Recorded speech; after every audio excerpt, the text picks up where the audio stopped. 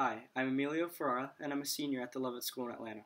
I hope to major in biochemistry and molecular biology and attend medical school after college. I'm interested in better understanding how to treat certain diseases based on their unique underlying genetic causes. This summer, I spent 8 weeks as a research intern at a biochemistry lab at Georgia State University, where I completed my own research project studying the role of flavin-dependent enzymes in a specific pathway of the Krebs cycle for cellular respiration. I come from two large immigrant families, my mom's side of the family immigrating from Egypt, and my dad's side of the family coming from Italy. My large extended family has taught me to value community and the differences that exist between people. In my time in high school, I regularly tutored younger children at a community youth center, volunteered at Georgia Dental Association events, and gave lacrosse lessons to younger students at my school. With my understanding of community and the stories that people have to offer, combined with my love of science, I hope to impact the people around me in college and as I go on to become a doctor after that.